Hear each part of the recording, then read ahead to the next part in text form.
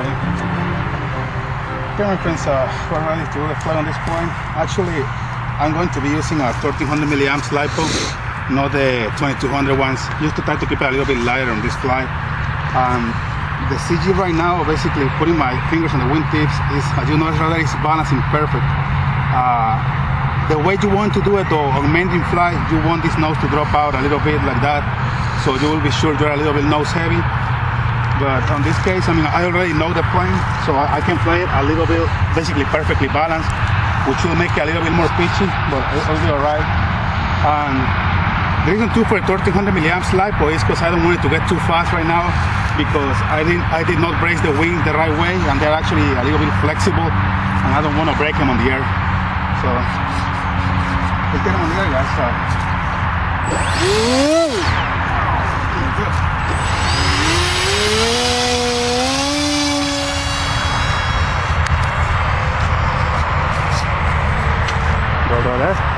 You see that CG where the C is right now is perfect. You know, when you're balancing it perfectly on your fingers, you see this slow flyby right here. Basically, power is off. Let me do a high-speed flyby. Let's see how fast we can get it with a 1300 LiPo. I didn't get it. Yeah, it was hard for me to bring it closer. I have too much control over the ailerons, so it's a little bit tweaked. I'm gonna have to reduce my throw. I'm gonna try to bring it close on a flyby. That's full travel right there right now. Wait, I can't see. Yeah, he's torquing too much. Let me finish down trim and left trim. Is it right here? It's disappearing. Okay, I think I'm gonna need to set up dual rates on it. So right now, it's gonna be hard for me to try to bring it close to us. So what I'm gonna do is actually show you how good it can do on slow speed. So I'm gonna keep it slow right now. Let me see, slow it down here, a little closer. Now this one, guys, is 20 ounces. Actually now it's less than that with the 1300 LiPo. It's a lot less than 20 ounces, probably around 18 or 17 ounces.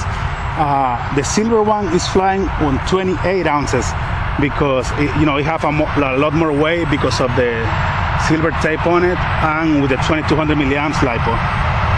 This one right here is flying very graceful right now. Slower speed, it's slower. Oh, actually, I also have somebody asking me if we can take the microjet. The microjet from Grayson Hobby will actually be a good power setup for it too, you know. It will be a lot nicer to fly, slower like I'm doing it right now. And it will be a lot easier to land too, you know. We have some kids around here to come to watch.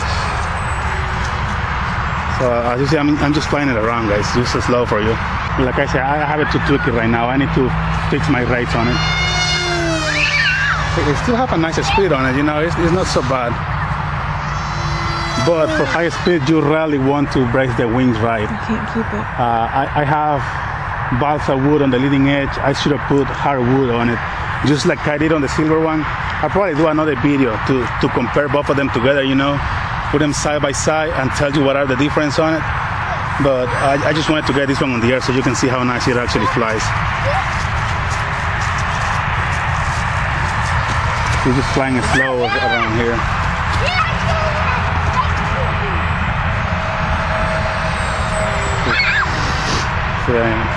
Okay, my friends, I think I'm gonna get ready to land it. So thank you for watching, guys. Pretty soon I'm gonna show you how I did to the scale look on the silver one. I just haven't really got time to show you, but I'll make sure to get the video up pretty soon of that too. It's actually very simple and very easy to do. So I'm gonna go ahead and land it coming this way. You're gonna see how easy this thing lands when it's a lot lighter, you know, like 17 ounces or so. Just gonna let it drop over here, guys.